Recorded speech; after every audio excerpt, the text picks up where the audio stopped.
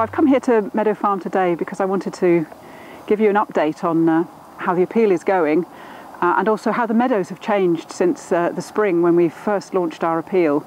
At that time the buttercups were out and there was some ragged robin to be seen, but it was a late spring and many of the other wildflowers hadn't really made their appearance.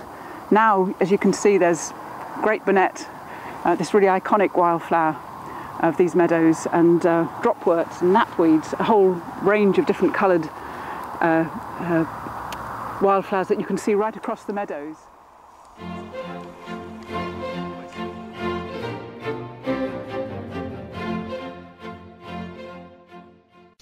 So while I was exploring these fields, I came across the true fox sedge, and you can also smell this gorgeous scent of meadowsweet all over the meadows.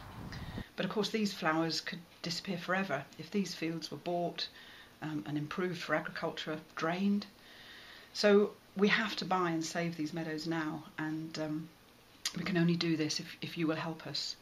So please, if you can, donate today at justgiving.com/Meadow Farm. Thank you.